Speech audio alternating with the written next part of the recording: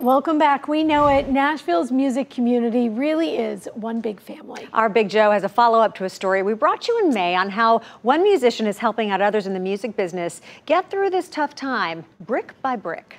Well, the company is called Backstage Backyards, started by country singer-songwriter Joe Denham. The goal was to hire out-of-work audio engineers, set designers, carpenters who normally would be touring right now, but have been laid off because of COVID-19. He started his company back in May. What happens next? It's been pretty remarkable. I would think it's underselling, yes. It's been a huge success because the community's reached out and they've given us a lot of opportunities, and we've got guys to do it, so we're kind of bringing work back to the touring guys. This aspect, we're showing up, setting up different things. We're taking the crew to a venue and we're setting up like we would be for a show, but instead we're building a deck instead of putting on a show. So it works in a good, similar way.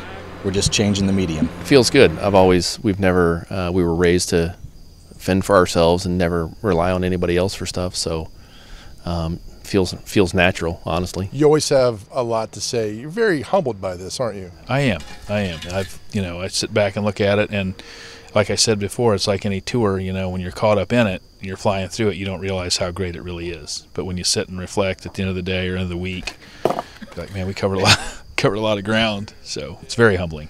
Now, for more information on the company, just search Backstage Backyards on Facebook. In Ashland City, Joe Dubin, News 4, Nashville. Love that story then and now, and those retaining walls are looking good. I'll tell you Yeah. what a great story, Joe.